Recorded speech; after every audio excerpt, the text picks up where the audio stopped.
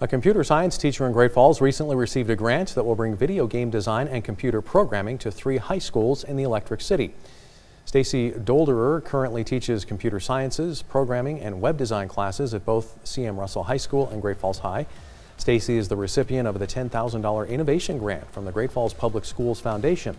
The grant will help purchase new computer equipment for 3 high schools in Great Falls and will also allow Attitudes Entertainment Company to expand teaching the business and technology of video games in the classroom. The big thing that is important about teaching computer science in school in general, whether these kids go into game design jobs or not, is we have to accept the reality that all fields are moving towards incorporating computer science in one way or another.